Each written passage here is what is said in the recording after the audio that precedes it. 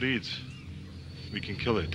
Well, it's not that dramatic, but in what could be considered a classic case of she swallowed the spider to catch the fly, DEC and Cornell University researchers set out in the woods of the Zoar Valley today as part of their Hemlock Initiative to release 1,700 of these Laricobius beetles. We call it Little Larry for short. Their quarry? These buggers, the invasive hemlock woolly adelgid.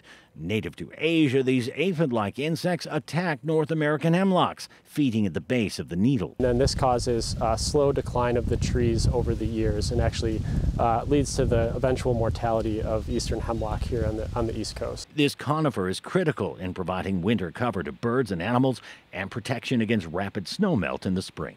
So when we lose the hemlock ecosystem, we're losing those different services that the tree provides, not just to people, but to all of that wildlife as well. The target is small, only about as thick as a grain of rice, and though often hard to see, they leave a white woolly mass on the underside of branches at the base of the needles.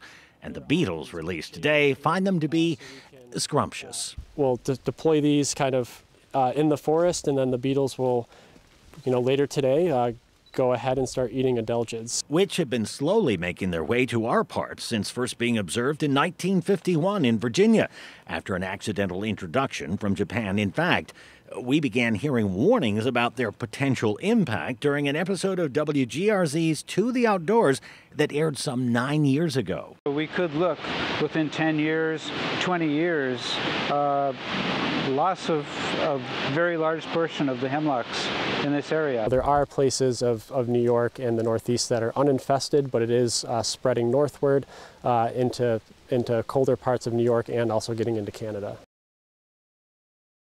How important is the hemlock? Well, beyond what we've already told you, it is also the fourth most common tree in New York State, so you can imagine the impact there if they were lost.